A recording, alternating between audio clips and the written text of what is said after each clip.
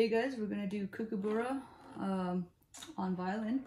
You can play along with me. I'm gonna play it with the accompaniment. That's gonna be doing it 3 straight times because this one is played as a round.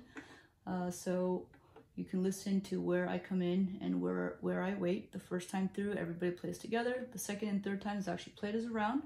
Usually cellos and bass will start that round, so they get to play by themselves the first 2 measures.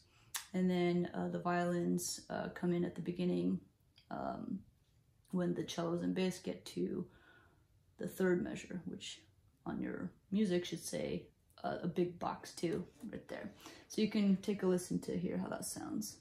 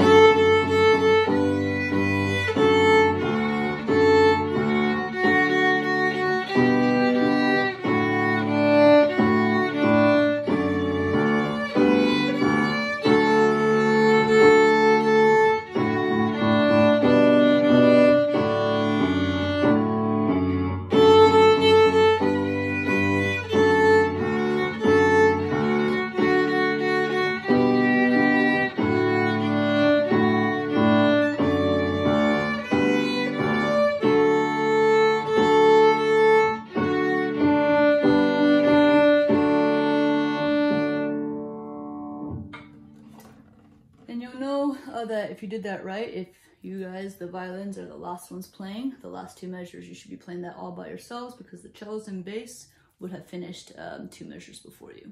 All right, that's it. Go practice.